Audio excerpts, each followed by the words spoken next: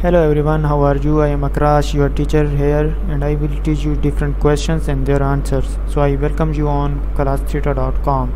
So our today's question is: discuss the difference between R and P. Choose the correct answers below. R represents the P represents the population correlation coefficient, sample correlation coefficient, critical value of the correlation coefficient, and the answer of the question is the correct answer are R represent the sample correlation coefficient, P represent the population correlation coefficient. Thank you for watching the video. If you have any question related to this video, please post a comment below.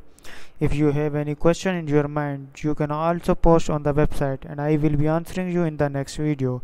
Thank you for engaging with us. Until next video, bye bye.